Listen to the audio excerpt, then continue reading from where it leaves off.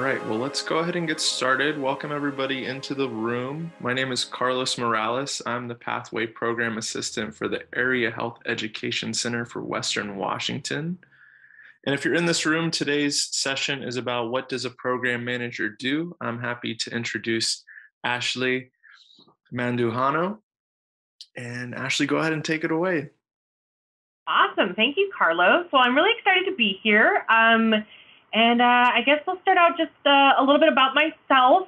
So I am a clinical programs manager, and I will get into what that is in a little bit. A little bit about my background. I'm actually born and raised here in the South King County area, and I've been working in the healthcare field for about 12 years now, and I've actually had the opportunity to work in several different positions, but I've found my career path here in clinical programs, and that's what I'm here to talk to you about. So I'm going to go ahead and share my screen with you all. So we're going to talk a little bit about what is clinical programs, what is a program manager, and then what kind of skills do you need to be successful in a role like this. All right, so a program manager is someone who is basically a project manager in charge of managing multiple projects that are all related and intertwined. And so at HealthPoint, which is a community health center system, so we have multiple locations throughout King County. We provide medical, dental, pharmacy care for all of our patients. Clinical programs within HealthPoint are those medical, dental, and behavioral health services that we provide our patients. In addition to the primary medical and dental behavioral health services, we also have specialty services that we provide to our patients. Those include pediatrics or children, doctors that specialize in child medicine, geriatrics, which is the opposite, specialists that treat the elderly, OB prenatal care, sports medicine. We have a program specifically for our new refugee arrivals, and then addiction medicine. And so as the clinical programs manager, what I do is I support these specialty programs and the overall clinical programs by helping manage the projects that are initiated to expand or improve the services that we provide our patients. And so because a program manager is essentially a project manager, we can talk a little bit about what exactly project management is. So managing a project essentially means that I am responsible for planning, organizing, and directing the completion of the specific tasks within the project so that the organization can make sure that we complete these projects on time, on budget, within the scope that we defined of what that project was going to actually do, make sure that the end result actually meets what we wanted it to do. And a big percent of a project manager's time is spent communicating, according to the Project Management Institute. And you're communicating with a lot of different people. So you communicate with the actual project team, the people working on the project with you, making sure everybody's on the same page. You're also communicating with the stakeholders. So a stakeholder is anybody that is affected or has an interest in that project. So you want to make sure that you keep your stakeholders informed about how the project is progressing, and also that you keep them engaged to help ensure that the project is successful. So that's kind of in a nutshell what a project and program manager is. So why would you want to become one? Being a program manager is really great because it's super fulfilling and rewarding, especially in the setting of a community health center that I work at. We provide care to low-income patients, mostly Medicaid, really serving just the people of our community. And as a program manager, I get to help bring these projects that expand and improve the services that we provide our patients. So it's really rewarding also just seeing something from start to finish. As a project manager, you are involved from the start and all the way until it is implemented and completed. And it's really fulfilling to be able to participate and take charge of something from start to finish. So being a program manager is super rewarding. It's also super challenging. There's a lot to it. So you're communicating and dealing with a lot of different people, different personality types and communication styles. It's a lot of juggling too, because as a program manager, I'm managing multiple projects all at one time. So making sure that you're very organized and have time management skills. So it does provide a good challenge, but again, that makes it that much more rewarding in the end. And it's a lot of fun. I get to learn so much about the services we provide our patients, healthcare in general, because I'm not on the clinical side of things, I'm on the administrative side. So it's a lot of fun working with a really diverse group of people, and they bring such great ideas to the table that end up bettering our community in so many different ways. And then what would you need to become a successful program manager? So the first thing, we talked about the challenges and how you're managing multiple projects at the same time. So one of the biggest things is organization and time management, and learning how to best utilize your time so that you're able to complete all of the work that's needing to be done. Communication, 90% of a project manager's job is communicating. So having those communication skills, knowing how to communicate in different ways with different people so that the message is well received and people are engaged, the right type of communication for the right information that you're giving. So you want to select the right medium for the communication that you're going to be sending.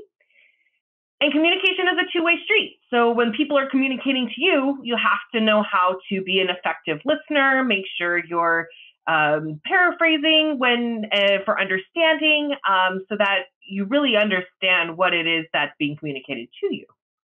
Being resourceful. So especially in healthcare, community health centers, trying to find the tools that we need. A lot of times we have to source those ourselves, find grants or funding for those things.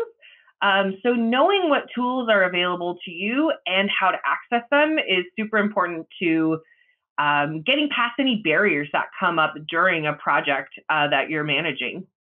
General leadership skills. So this is a really important part of being a good project manager, because you're not just managing a project, you are effectively managing the people, your project team as well. So how do you develop your team? How you influence others? So when you are communicating to executive level staff, how do you present the information in such a way that will help them understand the impact of the project, the benefit, get their support for what you're trying to accomplish?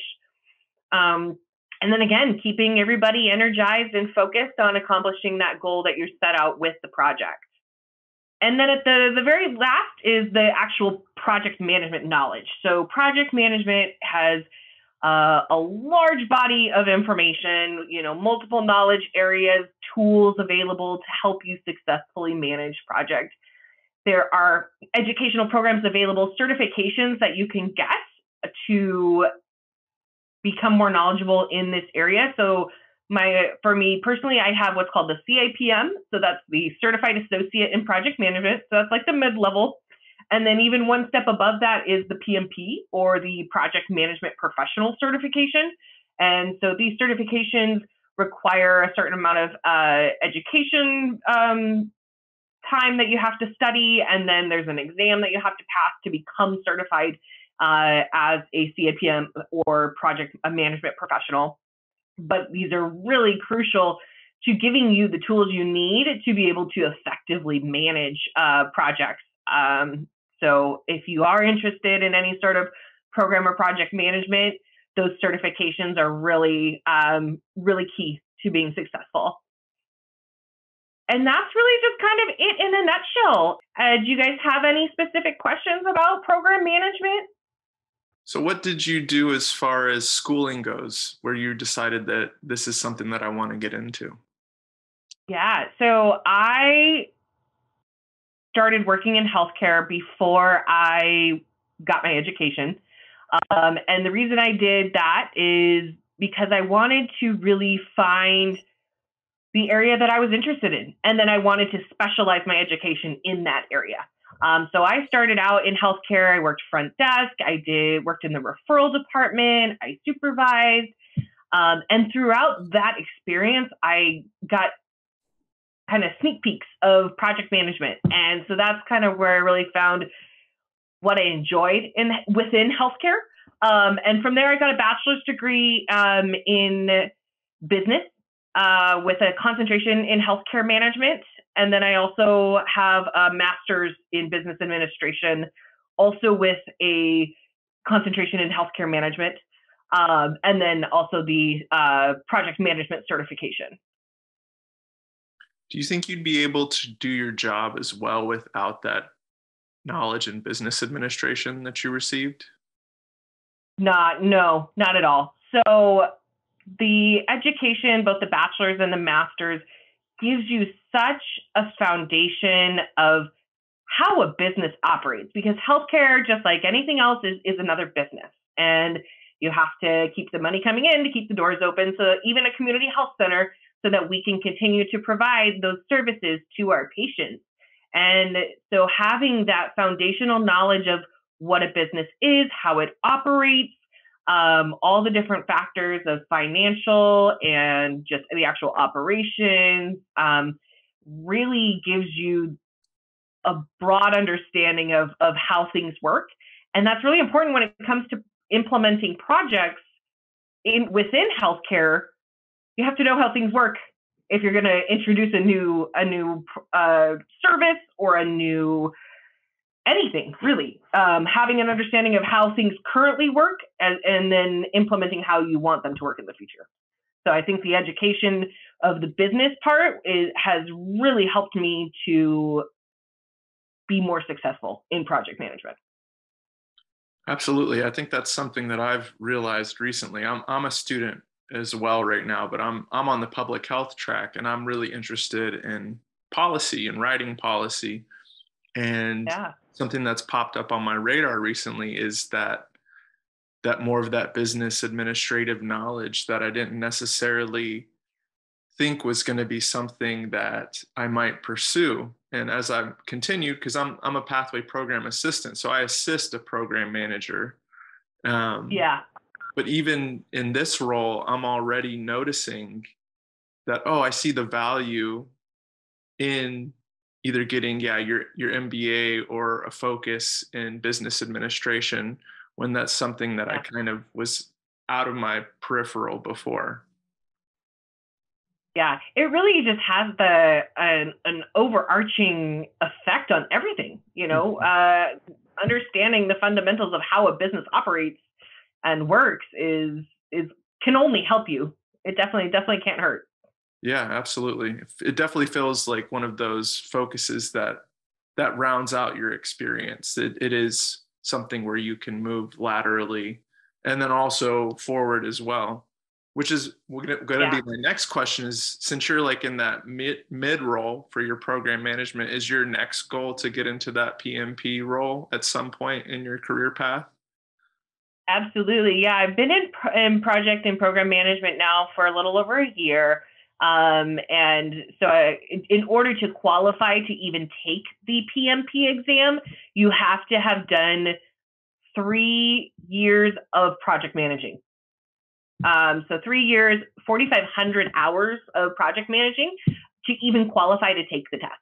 So that's kind of what I'm working towards now, is just documenting all the projects I'm working on. And once I hit that 3 year mark, then I can take the PMP exam. Wow, that's a lot to just even It qualify is. to It is take the quite a bit. test. Yeah. Well, I guess they have to have a vetting process to make sure they get people who are willing to do the sacrifice for the career path. Yeah. I mean, it really does help ensure that when you have that certification, you really know what you're doing when it comes to project management.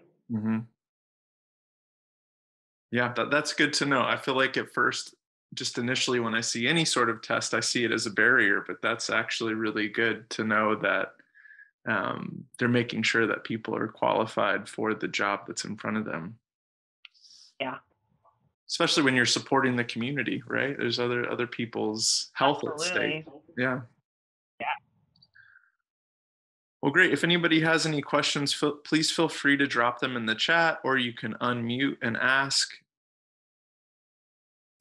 Hi, Ashley. I actually noticed the remaining time shows up as 8 minutes, so we have some time. So thank you so much for sharing about the program manager role. And I'm seeing a lot of opening for program manager for all different, diverse, organization, like a tech, they said like a technical, like a program manager, they might need to know like, coding language and it's like software and computer science, but healthcare might be a little bit different. And also, some banks and financial organization also have like program manager, project manager, and tech companies have like product manager. So can you share more about those differences and how was your career path? You mentioned you worked in healthcare for a while, like where you started. Was it like admin position or HR or recruiting and you moved on into PM? That would be, helpful to know. Yeah, absolutely. So yes, pretty much every industry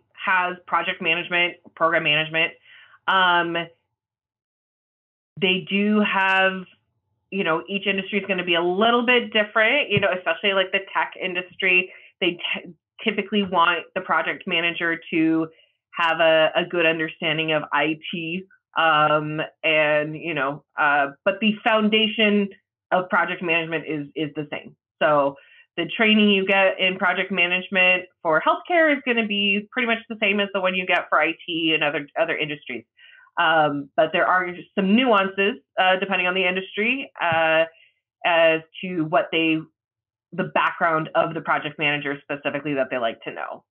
So if there is one industry that is more interesting to you than another, typically I would say you could get that educationally through a bachelor's degree in specifically IT management versus healthcare management. But then also having that general project management certification is going to help you in any industry that you go into. I did start in healthcare. I started as front desk. I've worked in referrals. I've worked supervising. So I've had both in-clinic experience and administrative experience. And that's kind of how I found the project management world within healthcare. And it's lent itself as a benefit to me because I already have that institutional knowledge of healthcare and how it operates. And I've been able to successfully then get that certification in project management to work as a project manager in healthcare. So having that foundational experience at working in healthcare definitely lent itself to me being able to become a program manager in healthcare. Did that answer your question, Heather? And can you share your full name so I can search you on the LinkedIn so I can see what kind of position and organization that you work for? Yeah, well, I've actually worked for the same organization for 10 years now. So I worked at HealthPoint, which is the community health centers, for 10 years. But yeah, my last name is Mandujano. It's Mandujano.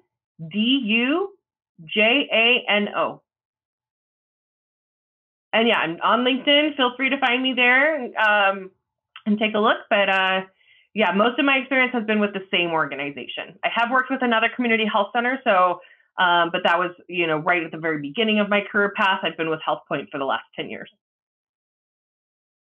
I heard about HealthPoint before, and it is great that you are able to grow in one organization because it's rare nowadays.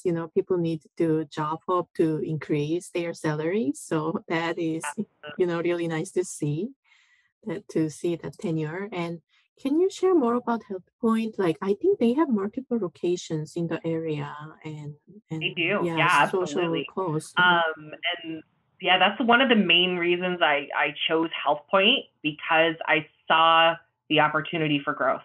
I've worked for other community health centers before HealthPoint, and there was not a comparison. HealthPoint had a lot of opportunity. So we do have multiple locations all throughout King County. So we go as far south as Auburn and Federal Way, and as far north as Bothell. So spread out all over King County. I think we have 10 health centers that contain both medical and dental, pharmacy, behavioral health services. We also have 5 or 6 school-based health centers, so at actual high schools where we have providers that see the students there. And we just had our 50th anniversary last year. So started back in I think 1971, but we've been around for about 50 years and just grown throughout that entire time. So, and I really love the work that we do. Our health centers are really located in high need areas, and we serve just a very diverse population of patients. So that brings up a question for me. With there being so many locations, are you the program manager for specific locations or overarching all of them? So clinical programs is overarching at throughout all of our sites. Because we provide medical, dental, pharmacy services, behavioral health services throughout our locations. So the clinical programs manager is at the enterprise level, so for the entire organization. Wow. And so is there 2 of you? Because I know you said you're at the mid role and then there's a role above you. So I'm the only me. So I'm the only clinical programs manager, but we do have other project managers, straight project managers that help with projects in other areas outside of the actual clinical programs. We have specifically IT project managers. We have general project managers, but I am the only clinical programs manager. Gotcha. Yeah, so your plate is plentiful, to say the least. Sure is. So, but I do have a great support staff with me. I have a coordinator and an admin assistant that really help support all of the work that we do in clinical programs. That's great to hear. I know a lot of places are dealing with being understaffed, so to hear that you have the support you need is wonderful. Yeah. Well, I mean, we're dealing with staffing issues just like everybody else, but I'm lucky to have my team that I have, for sure. Well, thank you, Linda. Thank you, Heather. I really enjoyed presenting to you guys and to anybody else who watches the recording as well. It's been a real pleasure. And thank you, Carlos, for your help moderating. You're welcome. Thank you so much for presenting today.